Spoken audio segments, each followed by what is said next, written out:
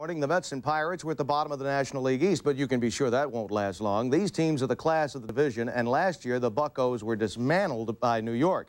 Tuesday, the Pirates were entertaining the Mets in their home opener, and they had been slumping. And the fans fighting for a blanket in Pittsburgh as well. Opening night, National League president tosses out the first pitch, Bill White.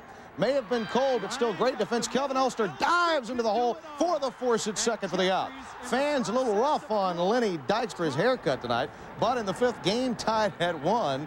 Dykstra ropes a single to left. Dave Magadan would score, and the Mets with the 2-1 lead. But in the ninth, Bobby Bonilla singles to center.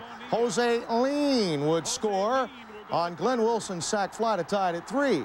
And in the 11th, with the game tied at 3, Bonilla with a little infield chopper. Magadan, good play, has a play at home, chooses not to throw home. He goes to first. Bad move, but he's done it before. Pirates win by a final score of 4-3. Randy Myers, the loser, as the Pirates break that losing skid. There were 16,000 no-shows at Three Rivers on a cool